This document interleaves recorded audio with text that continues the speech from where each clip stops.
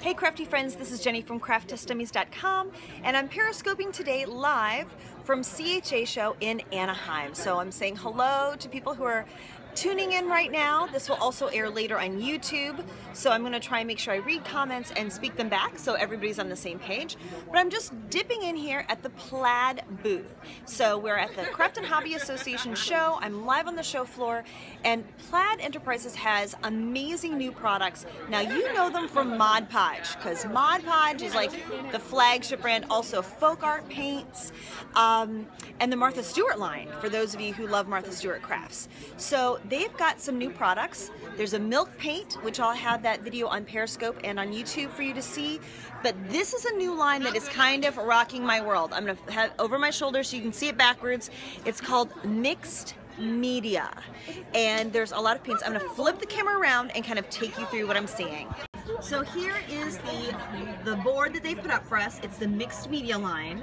And they've got new paints, and you can tell that it comes in these cool flip top bottles, which will stand up on your desk, but also, you know, you don't have to worry about screwing a tube, which is great, but they stand up nice. They'll hang if you want to hang them up.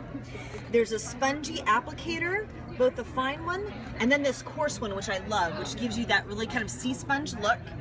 They've got a crackle paste in the line. They've got brushes. There's some stamps and a whole bunch of stencils as well. But what's cool is that these particular paints come in different formulations. You've got a transparent, an opaque, and there's going to be a color spray. They don't even have a sample of that out yet, but a color spray that you can put down. Once it dries, you can add more things on top and it won't move around. Once it's dry, it's permanent. And yes, the crackle paste is real, but then there's also a crackle stencil, which is really cool. So here is a canvas. It's a stacked canvas. This is so chunky. Look at all the different layers. And you can see all the different, there's a gel medium also that's a part of this line.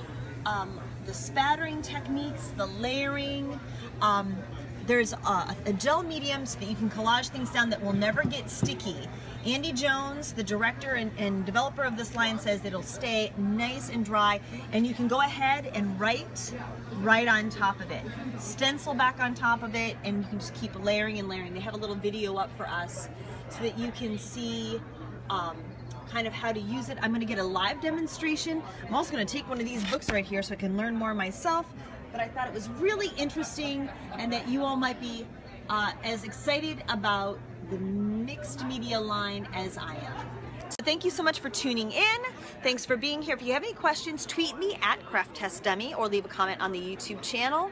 And stay tuned for more fun videos and things from the show floor today and from Plaid. It's really awesome. Thank you so much for watching. If you're watching on YouTube, please like and subscribe. And everybody, have a crafty day. Thanks.